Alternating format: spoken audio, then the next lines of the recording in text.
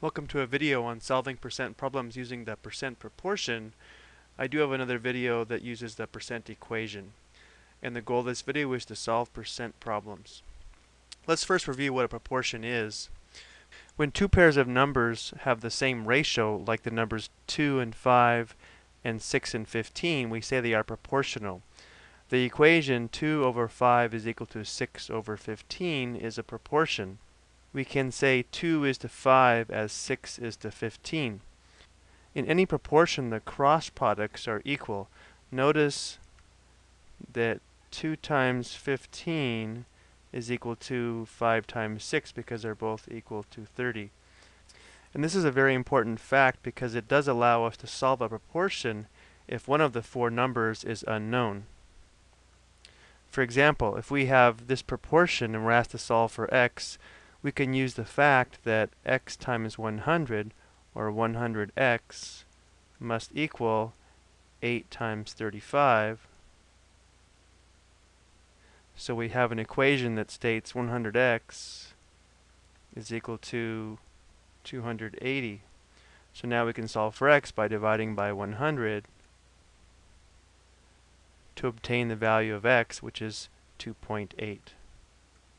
So we can say that 2.8 is to 8 as 35 is to 100.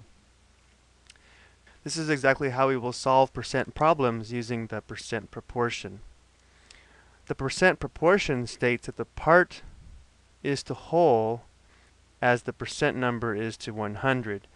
But to set these up, sometimes it's difficult to determine which is the part and which is the whole. So I like to use key words just like the percent equation. The number associated with is will be in the numerator, and the number associated with of will be in the denominator. And if we have the percent, it'll be the number over 100. Let's go ahead and give it a try. The question is, what is 4% of 1,400?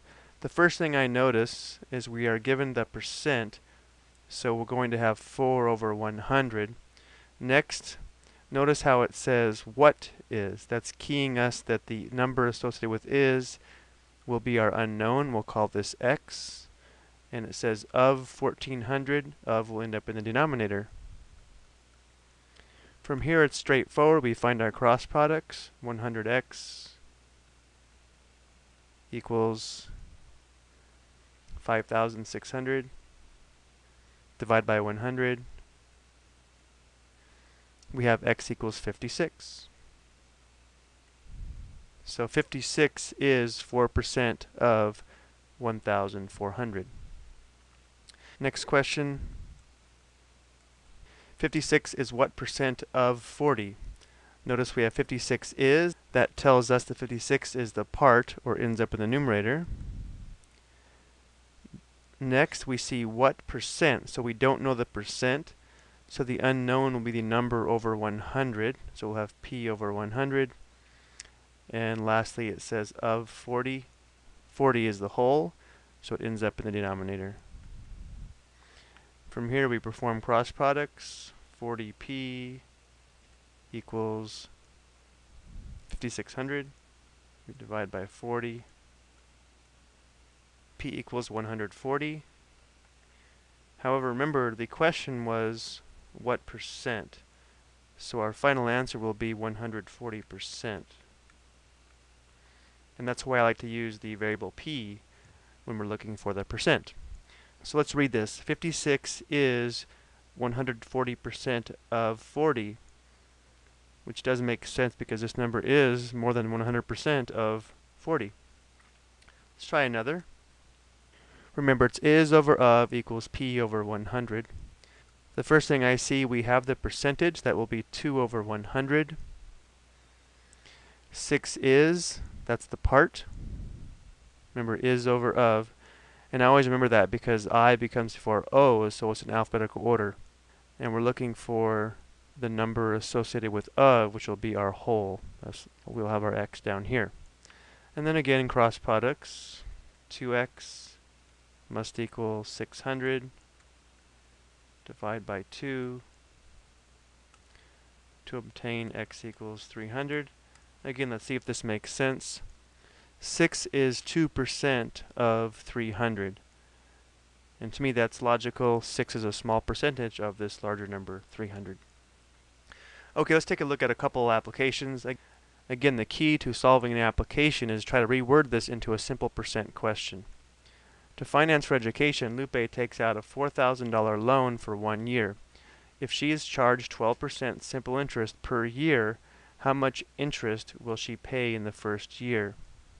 Well, if she's charged 12% interest, the question is, what is 12% of the loan amount, which is $4,000? Okay, so once we reword this, we can just write our proportion and solve for the unknown.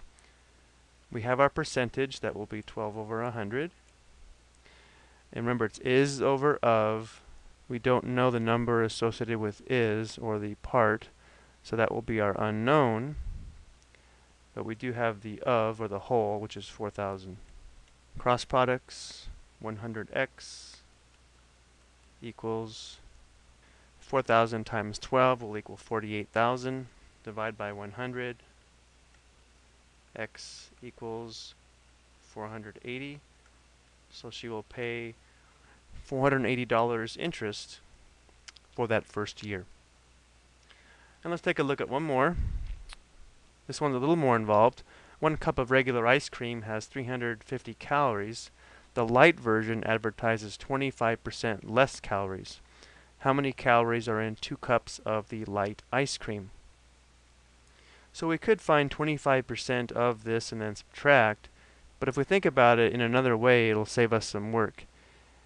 If the light version has 25% less calories, what percent of calories remain? Well, 100% minus 25% would be 75%. So if we can answer the question, what is 75% of 350, we would know how many calories are in 1 cup of the light version. Let's go ahead and try this. Here's our proportion. We know the percentage. We don't know the number associated with is, so again we will have x over 350 is over of. Cross products, 100x equals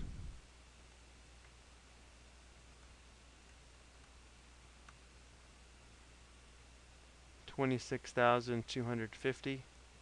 Divide by 100. X equals 262.5. Now these are calories, but we have to be careful here because that's the number of calories in 1 cup of light ice cream, but the question is asking how many calories in 2 cups. So we do need to multiply this by 2 to get the total calories in 2 cups. And this will give us 525 calories. Now we could have done this a couple ways, but hopefully you were able to follow this method. Thank you for watching.